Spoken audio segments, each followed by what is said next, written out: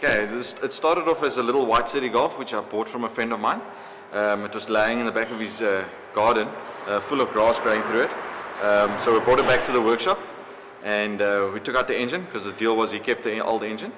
And then I decided, I've always had the idea of getting more power out of a Golf, so the only way of doing it is putting two engines, you get double the power and reliability. So we cut the back of the vehicle out, and then I started fitting in the front suspension of a Golf in the rear, and then it just started carrying on from there.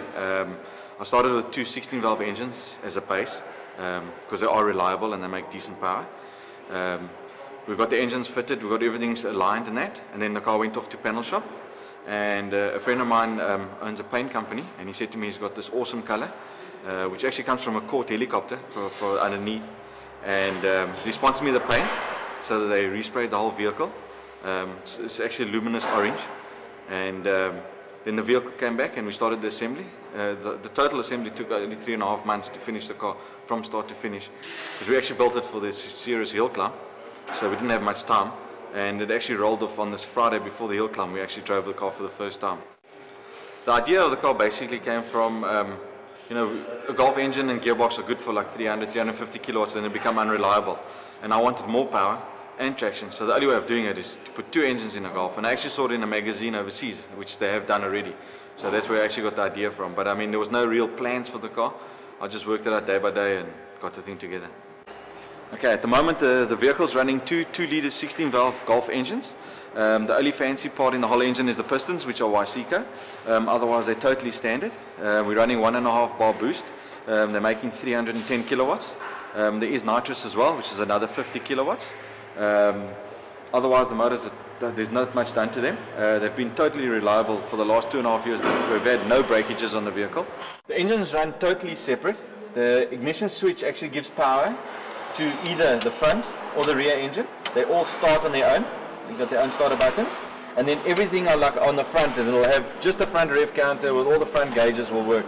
And then the gear lever is also like that. If you want to run just the front engine or just the rear, it's just a matter of unclipping the gear lever, and then you can run either front or rear. So everything is totally separate. Gearboxes are also VR6 Golf gearboxes, just with limit slip diffs to stop wheel spin, front and rear. Vehicle, the brakes are AP in the front, it's for the stopping power. It's got special touring car brake pads to help it stop. At the back we are running Audi TT brakes, which is enough for the rear of the vehicle because it's not as heavy as the front. And drive shafts and that are all standard still. And then interior wise, we're running two Raceline bucket seats. The gear lever is specially made. It's actually a Golf rally gear lever, which is designed overseas for the rally Golfs, which I've actually customized to run both the gearboxes. And then otherwise it's got video gauges right through, and then suspension wise we're running fully adjustable Bilstein suspension. It's got shocks in the front and you can ride height adjustment and all that stuff. It's got 50 kilowatts of nitrous, both engines, that's 100 in total. Our best time so far is a 10.5 in Cape Town, and we did 274 on 800 meter at 1.3 bar, but we never actually got a chance to run it at a higher boost at 1.5. Look, we actually built the car originally for the serious hill climb. It was actually never designed as a drag vehicle.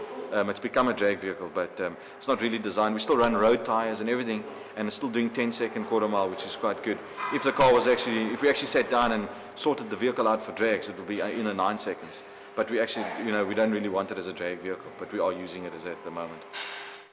I've got to thank the following people. It's Engine for the fuels on the vehicle, Cape Motor Repairs for the spray work and the body, Barron's N1 City for all the spare parts they supplied on the vehicle.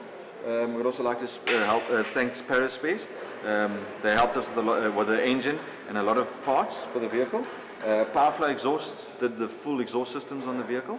And then World of Labels, H2O, and Andres Rubber, and Harper Aluminium Guttering for all the aluminium work on the vehicle, and then also Parolec and Rinko Engineering for all the stuff that they've done on the vehicle. And then I'd also like to thank Yokohama and TSW for the rims and tires that they supply on the vehicle.